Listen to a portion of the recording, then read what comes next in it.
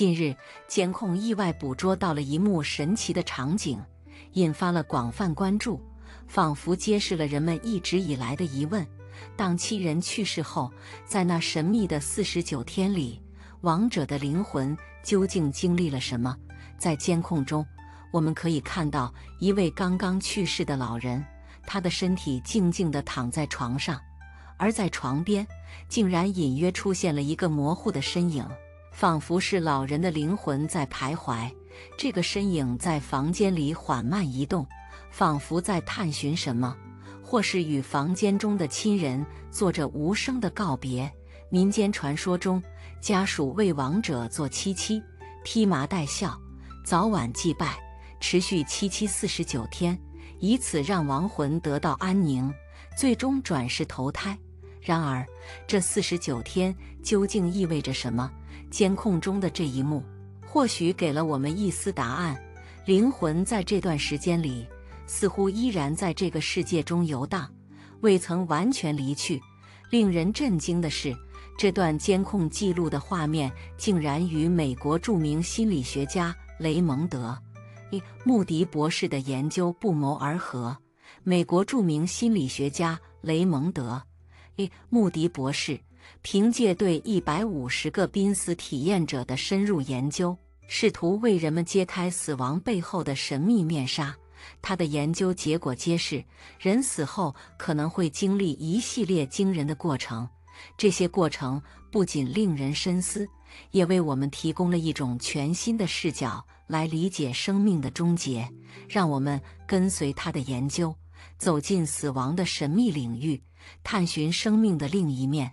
一是亲耳听到死亡宣告。最初的时刻，许多人亲耳听到医生或在场的其他人明确宣告自己的死亡。就在这一瞬间，他们感到一种无法抗拒的生理衰竭，仿佛生命的最后一丝力量被抽离，整个身体进入了一种不可逆的衰败状态。那一刻，他们意识到自己已经离开了生命的边界。二是进入平和的黑暗维度。那些幸运从死亡边缘脱离的人回忆，在经历短暂的剧痛后，感受到一种前所未有的平和与安详，仿佛整个世界都在那一瞬间静止了。他们发现自己悬浮在一个黑暗的维度中，这种黑暗并非恐怖，而是令人出奇的舒适，仿佛一种无形的力量将他们包围，带来前所未有的安全感。这种感觉是他们在生前从未体验过的，就像是被温暖的黑暗所拥抱。三是神秘声音与过渡地带。接下来，他们会听到一些奇怪的声音，这些声音仿佛来自另一个世界，既像是一种不知名的曲调，又像是许多人在耳边窃窃私语，模糊而神秘。就在他们试图理解这些声音时，突然被一股强大的力量拉入一个没有空气的圆柱体空间。这个空间仿佛是一个过渡地带，一边连接着现实，另一边通向未知的异域。在这个过渡地带中，灵魂与肉体已经彻底分离。他们试图与周围的世界沟通，但却发现没有人能听到他们的声音。时间的概念在这里消失了，仿佛一切都被冻结在这一刻。有人回忆说，在这段时间里，他曾反复出入自己的肉体，尝试与他人交谈，但所有的努力都如同石沉大海，毫无回应。四是感官的极度敏锐与孤独。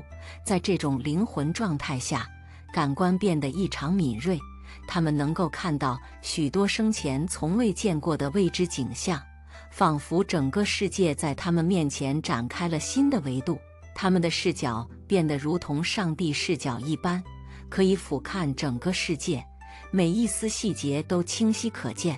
然而，这种全知全能的感觉伴随着一种强烈的孤独感，仿佛被孤立在一个无尽的虚空中，无人能够与之沟通，仿佛整个世界只有他们一个存在。五是灵魂的迎接与回归。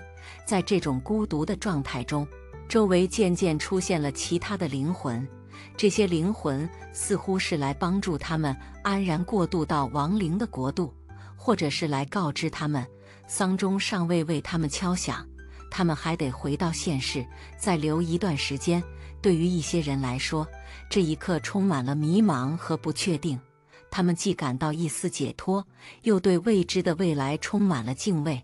最终，那些被告知还未到死期的人，突然感到一股强大的力量将他们拉回到自己的身体中，仿佛从深渊中被猛然拽出，重返人世。6是人性的亮光与全景回顾。在死亡体验的最后时刻，那些濒死体验者都不约而同地感受到了一种无法忽视的人性的亮光。这种亮光并非单纯的光线，而是一种充满温暖与清晰感的存在，仿佛灵魂在这一刻被照亮，照见了内心最深处的人性之美。所有参与研究的人都使用了“人性”这个词来描述这股强烈的感受。此时，灵魂会进入一种极其特殊的状态，它开始对一生进行全景式的回顾，画面一幕接着一幕，按照时间顺序在眼前展开，犹如电影般回放着过去的每一个片段。令人惊叹的是，回顾的画面不仅仅是视觉上的再现，伴随着这些画面的还有当时的感觉和情感，所有的体验都被重新鲜活地感受到。那些曾经的快乐、悲伤、愤怒与爱意都在这一刻再度浮现，仿佛灵魂在经历一场深刻的自我审视。7是到达边界与灵魂的回归。在全景回顾之后，灵魂最终会到达某种边界，这个边界仿佛是一道通向另一个世界的屏障。关于这个边界，体验者们的描述各不相同，有的看到的是一滩水，有的则是一团烟雾、一道门、一片旷野中的篱笆，或者只是一条看似微不足道的线。然而，这道边界具有不可逾越的性质，如果灵魂无法通过这道边界，就意味着他们必须回到现世。然而，这种回归的意识并不强烈，甚至带有一丝排斥，仿佛灵魂已经接受了另一个世界的存在，不愿再回到原来的躯壳中。然而，当灵魂遇到一种光的存在时，这种回归的情绪会变得更加复杂而强烈。这光仿佛是一种神圣的召唤，带着无法抗拒的力量。最终在某种特殊的状态下，灵魂真的回到了原来的身体中。整个过程难以用语言准确描述，但所有参与研究的人都一致表示，他们感受到了来自另一个世界的召唤。这种召唤带有一种神秘的力量，仿佛在死亡的边缘，有一种超越现实的存在正在引导他们，召唤他们前往一个未知的领域。更令人深思的是，有些人表示，他们在活着的时候就曾隐约预感到这种召唤，仿佛冥冥中早已知晓自己将会经历这一切。人类对死亡的恐惧，正是源于我们对死亡之后世界的无知。尽管科学的进步在过去的300年中已经取得了许多突破，但与宇宙的浩瀚和生命的神秘相比，科学仍然只是一个出生的婴儿，远远无法彻底解释死亡的奥秘和生命的终极意义。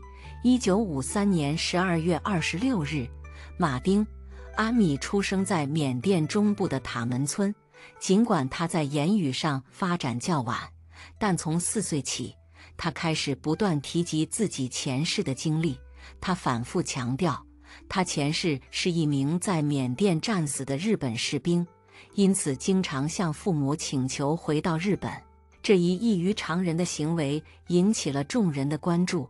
令人震惊的是，这位4岁的小女孩竟然能清晰地描述她前世的细节。她声称自己曾是日本军队中的伙夫。她回忆道，曾在山上用木柴煮饭时，突然被一架飞机轰炸，飞机在离她家仅75公尺的山坡上扫射。他拼命逃向山中，却被子弹击中，最终当场死亡。他提到，他在日本还有5个孩子，因此对自己的死感到极度困惑和不安。研究者对小女孩的描述给予了高度重视，原因有几点：一是她的前世记忆非常清晰，且每当有飞机飞过她家时，她会发出异常的尖叫声。如果父亲训斥她，她则会说自己是被飞机打死的。另外，小女孩对缅甸辛辣的食物感到厌恶，只喜欢甜食。她还特别偏爱男孩的衣服，并缠着父亲为她购买枪类玩具，常与哥哥玩军队游戏。另一个重要因素是，小女孩出生时在私密部位有一个茶褐色，如拇指般大小的伤口。她表示，当有人触摸到这个伤口时，她会感到剧烈的疼痛，而且这个伤口一直持续到2、3岁时才愈合。她声称，这个伤口就是她前世作为日本兵时被打中的地方。这一研究在科学界引起了极大的轰动。如果能确认小女孩与死亡的日本士兵之间的联系，这将为灵魂的存在提供有力的证据。这也将挑战传统观念，即人死后仅仅是生命的终结，尘归尘，土归土，而是探寻另一个我们尚未完全理解的领域。如果你对灵异事件充满好奇，那一定不能错过一个惊心动魄的故事。波兰著名画家和摄影师贝克辛斯基于1926年2月24日诞生在波兰。他的命运在1998年发生了令人瞠目结舌的转折。在一次事故中，他的心脏停跳了整整15分钟，尽管心脏最终恢复了跳动，但贝克辛斯基却陷入了植物人状态。奇迹般的，1年后他苏醒了，并且身体的机能恢复得无可挑剔。出院后，贝克辛斯基开始创作出一系列令人毛骨悚然的画作。这些作品展示了他在地狱与天堂之间的奇异旅行。他的画作首度揭示了死亡之后的世界，那些超现实的景象让世界为之一振。观众在欣赏这些画作时，不禁会自问，难道人死后真的有一个如梦似幻的世界在等待着我们？然而，贝克辛斯基的离世也笼罩在阴森的谜团中。2005年2月22日，也就是他即将迎来76岁生日的前2天，他在华沙的公寓内遭遇了残忍的谋杀，身中10几刀。虽然警方初步锁定了2名嫌疑犯，但案件却突然出现了意外的转折。一位画家朋友的儿子站出来自首，声称自己是凶手。然而，这名画家朋友的儿子始终没有透露杀人动机，引发了各种猜测。有传闻说，他受到了死神的旨意，来带走那个从地狱归来的灵魂。这些关于灵魂的灵异事件常常充满了神秘与惊悚。尽管科学家们不断深入探究，试图揭开这些谜团的面纱，但真相依然如雾中的灯塔般难以捉摸。在无法给出明确答案的时刻，也许早在几千年前，佛教早已洞悉了所有的秘密。在佛教中，有关中阴身的说法或许揭示了人们常说的死后灵魂现象。佛教认为，人死后并不是立即进入地狱或轮回，而是在世上停留49天。这段时间，亡者的灵魂会化身为中阴身，即尚未投胎前的存在状态。此时，灵魂拥有类似神仙的神通，能够瞬息千里，穿墙走壁，但不会对现实世界产生影响。49天后，灵魂将根据生前的行为决定投生何处，而投胎后的身份则取决于逝者的功德。因此，亲人们会在这49天内为亡者诵经祈福，祈求佛祖的庇佑。要深入了解这个过程，我们首先需要对中阴身有一个全面的认识。中阴身是指人在死亡后，直到其灵魂投生于新的生命之前的这段过渡期。这个阶段的灵魂极为轻盈和敏锐，其觉知力比生前增强了7倍。这意味着中阴身能够感知到他人的内心感受，仿佛能阅读他人的思想。中阴身的存在时间并不固定，可能是7天、14天，甚至长达49天，具体取决于个体的业力和因缘。在这一阶段，灵魂的移动速度如同光速一般迅速，能够在一念之间到达任何地方。中阴身拥有极大的神通自在能力，可以穿越物质障碍，如墙壁和山河，行动自由无阻。这种能力使得中阴身能够在这一段时间内随心所欲地穿梭于各个空间，超越了物质世界的限制。中阴身通常被描绘为身高约2尺4的5岁幼童，这一形象象征了其在这段阶段的完美与完整。无论生前是否有残疾或疾病，中阴身在此时都会恢复至完美状态。此时，亡者的灵魂能够清晰地感知周围的环境和事物。在死亡之后，灵魂的神识脱离了肉体，类似于脑部神经系统的功能全失，因此昏迷这一概念在此时并不适用。灵魂可以如同在手术台上的亡者一样，清楚感知到任何前来探视的人，如同在身体周围漂浮一样。中阴身能够自由穿越墙壁和紧闭的门窗，瞬间抵达任何地方。许多体验者描述，在脱离肉体的过程中，他们的意识能够在瞬间从一个地点移动到另一个地点，无需经过实际的移动过程。这种现象让中阴身能够自由地穿越空间，实现无所不能的神通能力。中阴身的未来投生方向取决于生前的行为和善恶。如果一个人在生前积德行善，那么其灵魂在中阴身阶段可能会迅速进入天堂，而那些作恶多端、心怀怨恨的人则可能会直接进入地狱。贪婪、邪恶者则可能沦为恶鬼道中的一员，受尽饥饿之苦。中阴身通常需要频繁地探查未来投生之地，这就是所谓的求生过程。根据《大宝积经》的记载，地狱中的灵魂形态极其丑陋，仿佛焦炭般的黑暗与炽热，反映出其所受的极端痛苦和煎熬。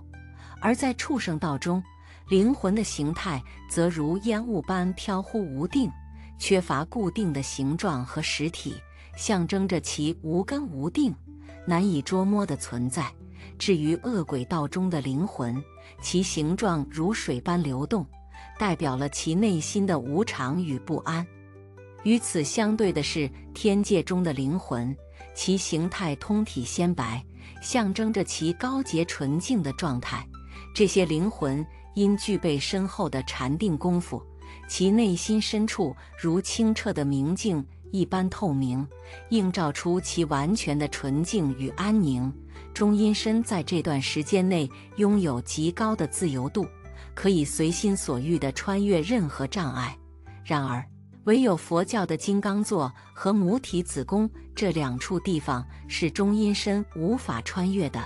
金刚座代表了佛的证悟之所，象征着最高的觉悟和智慧；母体子宫则象征着再度轮回的入口，是生命重新开始的地方。一旦中阴身完成投生，这一阶段的存在便会结束。关于我们在死后究竟会成为什么样子，去往何处，目前仍然无法确知。这些谜团和未知，使得我们更加珍惜每一天的生活。每个人都应该怀着希望，充实而积极的生活，因为我们拥有时间来体验生命的每一刻，珍惜当下，带着希望和善良走过每一天，是我们在面对生命的无常时最明智的选择。我曾经听说过一个让人毛骨悚然的事件。某天在街头，有人发现了一张奇怪的海报，上面写着专为孤魂找伴侣，冥婚服务大促销，只需88元，包满意。更诡异的是，海报还承诺保证新郎新娘互不缠身，阴阳调和，无怨无对，送你一份平安。下面还附带了一个看似正规的礼仪公司电话号码。这张离奇的海报出现在某地的商场入口处，引起了不小的轰动。有人出于好奇打电话过去，结果发现电话那头竟然接通了，对方的语气神秘，还详细介绍了所谓冥婚的流程和注意事项。可是后来经过调查，才揭露这其实是一场精心设计的恶作剧。海报的发布者意在吓唬那些好奇心重的人。然而，这件事却勾起了人们对冥婚这一古老习俗的兴趣。冥婚也称阴婚，是为已故之人寻找伴侣的仪式，尤其是在那些相信灵魂不灭的地方。古时候，这种仪式背后有着严格的规矩和禁忌，年龄必须满足一定的条件，通常为14岁以上，因为古人认为这是可以成家的年龄。但让人不寒而栗的是，捡到冥婚红包的人，如果不按照传统进行冥婚，就会遭遇厄运。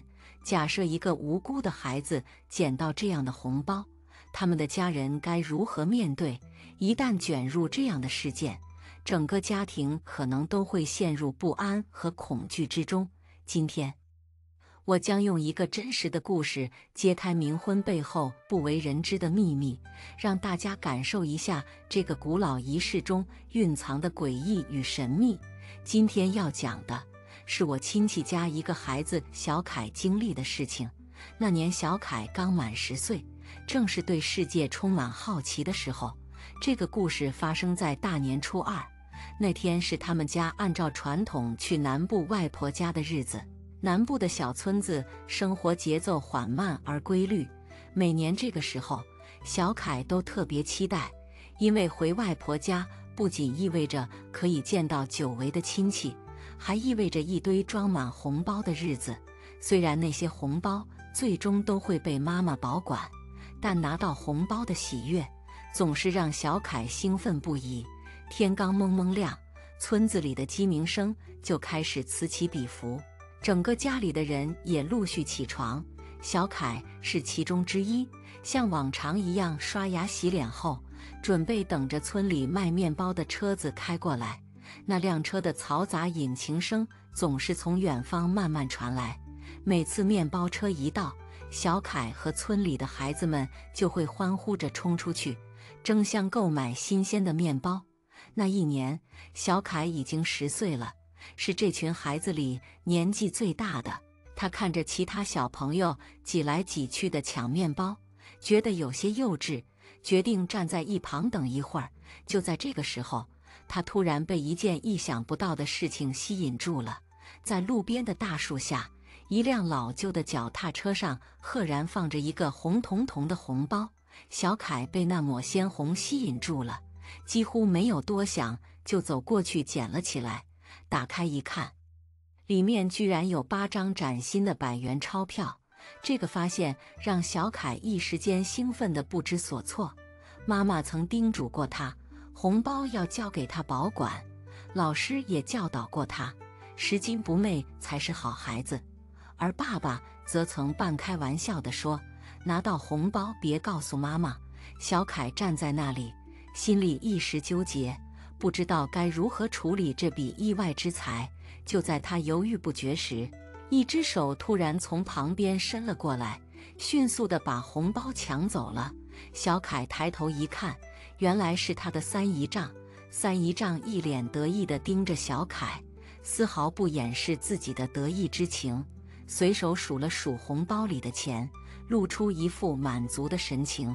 小凯心里有些不服气，但还是装作无辜的样子，试图掩饰自己的不满。不远处，小凯的外公、外婆和妈妈走了过来，神情紧张，似乎在寻找什么。外婆急切地问起红包的下落，小凯指了指三姨丈，外婆的脸色瞬间变得苍白，嘴里喃喃自语，仿佛在担心某种预兆。妈妈则不停地询问小凯是否拿过那个红包，小凯支吾着回答，没有提到最初捡到红包的是他。外婆听后，眼眶忽然一红，泪水不由自主地流了下来。她一边摇头叹息，一边显得极为焦虑，仿佛某种不好的预感正在验证。小凯站在一旁，完全不明白究竟发生了什么，只能无助地看着这一切，空气中弥漫着紧张和不安。最终，外婆匆忙决定，催促大家立刻回家。小凯悄悄看了一眼三姨丈，发现他脸上的得意神情已经消失不见，取而代之的是一丝不安与恐惧。显然，那个红包并不简单，背后似乎隐藏着某种不祥的预兆。回到外婆家，那是一栋古老的透天厝，一楼宽敞，布置着老式的木椅和长板凳，整个房子散发着古朴而沉重的气氛。那天，全家人坐在客厅的椅子上，气氛异常压抑，谁也没有开口。突然，外婆打破了沉默，低声但坚定地说道：“我要把阿娥嫁出去。”这一句话让客厅里的所有人都大吃一惊，大家的眼睛都睁得大大的，唯独小凯一脸茫然，因为他根本不知道阿娥是谁。于是家里人开始讲述起阿娥的故事。阿娥是小凯外婆的四女儿，也就是小凯的四姨。那个年代，乡下的女孩都早婚。阿娥在16岁那年认识了一个男孩，两人相恋几个月后便决定要结婚。但小凯的外婆不同意这门婚事，因为她已经为阿娥安排好了另一桩婚姻。在那个媒妁之言为主的年代，尤其是在南部乡村，孩子的婚姻大事多由父母做主。阿娥与那个男孩的恋情因此受到外婆的强烈反对，双方发生了无数次的争吵，但外婆的强势最终压过了阿娥的意愿。终于有一天，阿娥穿上了红衣红裤，选择了用绳子结束了自己的生命。她没有留下任何遗言，唯独留下的是那股强烈的怨念。阿娥自尽的地点，正是小凯之前捡到红包的那棵树下。当年阿娥才16岁，她的去世给全家带来了无尽的悲痛。外婆尤其自责，10年来，她一直未能从这段伤痛中走出来。外婆常常半夜惊醒，口中反复念着阿娥的名字，眼泪不停地流。就在小凯10岁那年，外婆再次梦到了阿娥。梦中的阿娥告诉她自己想要结婚。醒来后，外婆决心为阿娥举行冥婚，于是便放了那个红包，打算为她找一个阴间的配偶。但让人意想不到的是，这个红包最终却被小凯的三姨丈茂昌捡到了。外婆紧握着三姨的手，脸色苍白，声音颤抖，显然内心的情绪波动极大。她坚定地表示，这一切都是命中注定的，茂昌必须娶阿娥。三姨内心充满抗拒，频频转头看向茂昌，希望他能站出来反对。然而茂昌却仿佛被一种无形的力量所控制，呆若木鸡，眼神空洞，无法发出任何声音。这时，一向沉默的外公冷冷地开口，语气中带着不容置疑的决断。他明确表示，事情已经决定了，茂昌捡到红包，冥婚就必须举行。三姨心中虽然极度不愿意，但在这样的局面下，她已经无力改变什么。小凯听到这一切，内心不由得发抖，因为他清楚地记得，最初捡到红包的人其实是他自己。接下来的冥婚仪式由法师操办。小凯的记忆模糊，只记得全家人都变得沉默而冷淡。冥婚之后，茂昌的行为变得越来越怪异，整个人仿佛变了一个样。自从冥婚之后，茂昌的性情发生了巨大的变化。他开始对阿娥的牌位表现出一种病态的执着，甚至不愿意再与三姨同床共寝。最令人不安的是，小凯几次半夜起床时，经过阿娥的牌位，竟然看见茂昌在牌位前脱下裤子，双手前后摆动，低声喃喃地念着阿娥的名字，仿佛陷入了某种无法自拔的痴迷。多年后，小凯才意识到茂昌的行为极度病态。一次，小凯回家时，听到三姨在屋里失声痛哭，言辞中充满了对茂昌的指责。原来，茂昌竟然要求三姨在他们行房时抱着阿娥的神主牌，三姨的精神几近崩溃，而茂昌的怪异行为也愈加严重。三姨多次向外婆倾诉，寻求帮助，但外婆总是回避，仿佛已经无法改变这一切。半年后，三姨终于无法再忍受这种痛苦，决心采取极端措施。一个夜晚，三姨悄悄准备了一盆鸡血，里面浸泡着3张符令和许多铁钉。等到茂昌熟睡后，他紧张地走向四姨的神主牌，决心与这一切做个了断。他将鲜红的鸡血猛地泼向牌位，鲜血瞬间覆盖了整个牌位。随后，他举起手中的小刀，狠狠地在牌位上割下了一道深痕，最后愤怒地将牌位摔在地上，用脚疯狂地踩踏，口中怒吼着要阿娥离开，放过他们。就在这时，一记响亮的巴掌突然落在了三姨脸上，原来是三姨丈。他满脸愤怒，嘴里连珠炮似的骂出一连串脏话，紧接着又是2个重重的巴掌。三姨被打得头晕目眩，整个人倒向墙角，但她迅速站起来，眼中充满了恐惧与愤怒，然后疯狂地向外奔去。从那天起，村里的人们都说三姨疯了，有人看到她在坟墓区抓着泥土往嘴里塞，也有人目睹她对着某个坟墓大声咒骂，吐出不堪入耳的脏话。村里的传言愈演愈烈，大家都在猜测三姨是不是被鬼附身了。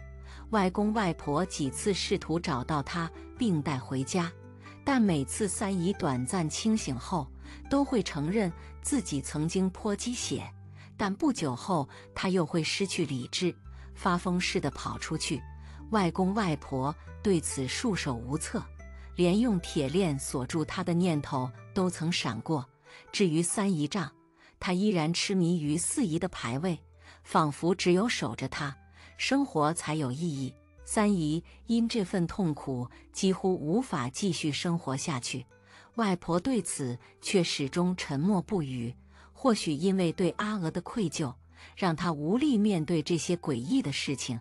1年后，小凯11岁，家里再次回到外婆家吃饭。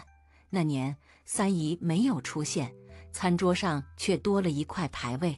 这个诡异的局面持续了许久，直到小凯18岁那年再次回到外婆家。这一次吃饭时，三姨突然回来了，她全身脏兮兮的，带着2个小孩子，年纪看起来像是幼儿园的孩子。外婆看向三姨，试图弄清楚那2个孩子的来历，然而三姨并没有回应，只是呆滞的微笑。从孩子们的反应来看，很显然他们是三姨的亲生骨肉。外婆因这件事气得脸色发青，却无计可施。几年后，外公外婆相继去世，那个曾经充满生机的家庭被阴霾笼罩，一切似乎都源于那个不祥的红包事件。随着时间的流逝，小凯逐渐步入社会，却发现自己的人生仿佛被某种无形的力量所束缚。无论是财运、感情还是工作，他都感到极度不顺，仿佛被厄运缠身。尽管他努力工作，待人和气，但各种倒霉事接踵而至。母亲带他去找了一位盲眼算命师，师傅看过他的命盘后，认为他不该如此倒霉，反而应该有横财运，暗示可能是某种力量在干扰他的命运。这让小凯不禁怀疑自己是否真的受到了诅咒，但他却毫无头绪，不知道如何破解。某天，小凯在捷运站外看到一则广告，想知道你的前世今生吗？那一瞬间，他感到一股寒意直袭全身，鸡皮疙瘩顿时冒了出来。犹豫片刻后，他还是决定拨通广告上的号码，试图找到困扰多年的答案。电话接通后，对方神秘地告知，他们专门在深夜进行仪式，可以帮助他了解前世今生。尽管心中充满忐忑和不安，小凯还是决定尝试，因为他隐隐感觉这可能是唯一能解开谜团的机会。隔天，小凯怀着复杂的心情来到指定地点，意外发现那里已经聚集了不少人。登记信息后，他被引导至一位接待员那里，对方告知他将在午夜12点1分进行观落阴的法事。随着时间的推移，小凯的紧张感愈发强烈。当红布蒙住他的眼睛时，恐惧瞬间笼罩了他。随着法事开始，低沉的咒语声在耳边回荡，小凯的意识渐渐模糊，仿佛被拉入另一个世界。黑暗中，他的视野逐渐明亮，眼前出现了一片阳光洒满的树林，一个小女孩在树下玩耍。然而，美丽的画面突然一转，取而代之的是无尽的悲伤与绝望。他感受到自己因为痛苦而酗酒，甚至跳海自尽。沉入海底时，那小女孩游了过来，但他却无法发出声音，只能无助地看着他。忽然，四周再次陷入黑暗，一个女人的声音低语：“你为什么不娶我？”那句话犹如惊雷在小凯耳边炸响，巨大的恐惧使他猛地向后倒去，摔坐在地上。当他摘下蒙在眼睛上的红布时，发现自己已泪流满面，整个过程让他不由得颤抖，难以平复。他向旁边的法师和助手描述了自己所见的一切，仿佛这段经历深深刻入了他的灵魂。法师平静地解释，这正是他前世未尽的因果所致，可能是因为某个未兑现的承诺，导致他现在的困境。法师建议他去寻找并解决这个问题，只有这样，他的命运才能得到转机。小凯走出宫庙后，观落阴的经历始终在他心头萦绕，那种强烈的真实感让他久久不能忘怀。然而，他依然无法找到解决之道，只能假装一切如常。可自那以后，他的运势非但没有好转，反而愈加糟糕。终于有一天，他再也无法忍受，将自己去做观落阴的事告诉了母亲，并鼓起勇气提起了当年那个不祥的红包事件。母亲听后震惊不已，追问他为什么当初不说。小凯感到无辜，他一直以为那只不过是个普通的红包，完全不明白母亲为何如此愤怒。过了几天，小凯的母亲突然告诉他，他们需要去南部拜祭四姨。小凯心中一凛，意识到这次可能是为了化解困扰他已久的难题。他心中揣测，也许这真的是唯一的解决方法。当天晚上，他们抵达南部，已是深夜。让小凯意外的是，母亲将车开向了一座偏僻的山，而不是外公家。当车停下时，小凯看到法师和2名助手已经在现场等待，三姨丈也在场，神情阴沉。这片坟墓区显得异常冷清，令人不安。法师简单检查了一下，便示意众人开始行动。他们向着一座墓碑走去。当小凯看清墓碑上的照片时，不由得倒吸一口凉气。那正是他在观落阴中看到的女孩。恐惧和疑惑涌上心头，为什么会在观落阴中看到四姨？这背后到底隐藏着什么？仪式在阴森的环境中进行，铃铛声伴随着风声，在寂静的夜里显得尤为诡异。小凯跪在坟前，心中莫名其妙地涌起一股深深的悲伤，眼泪不自觉地流了下来。他的情绪逐渐失控，开始痛哭起来，内心的痛苦仿佛无尽。就在这时，母亲突然喊了一声，小凯猛然停止了哭泣，抬头看去，他震惊地看到，原本站着的三姨丈忽然跪倒在地，低着头开始哭泣，声音却不是男人的，而是女人的啜泣。法师缓缓解释，三姨丈身上附着的是四姨的灵魂，他对前世的情感执念未解，纠缠至今。然而那个他执念的男人已经投胎成了三姨丈的侄子，他必须放下过去，让他去过自己的生活。随着法师的话语，风声骤然停歇，三姨丈的哭声也逐渐消失。法师宣告冥婚无法进行，似乎一切都在这片刻间得到了平息。法师转向小凯，告诉他，正是因为他当年捡到了那个不祥的红包，却未按冥婚的规矩行事，导致女灵附在了三姨丈身上，家中乌烟瘴气。法师推测，这女灵与小凯在前世本是一对，他心有不甘，因此纠缠不休，要化解这段因果。法师建议小凯每年清明节前来祭拜四姨，才能保全平安顺遂。小凯明白自己别无选择，只能遵从指示。接着，法师继续完成了退婚的仪式，终于结束了这一段纠缠不清的过去。事后，小凯了解到，如果他当年在10岁时捡到红包，就必须等到14岁后才能迎娶四姨。这一切听起来都很离奇，但幸运的是，现在只需要每年清明节前来祭拜，问题就能得到解决。更神奇的是，小凯回家后不过1天，便接到了他梦寐以求的公司打来的电话，通知他去上班。从那以后，小凯的人生仿佛突然转运，各种好事接踵而至。这段经历让小凯深刻体会到，生活中我们可能会遇到错误和阴影，但重要的是，我们必须心怀善意，勇敢面对并解决问题。无论遇到多么难以解决的困境，只要我们勇敢面对，总会迎来转机。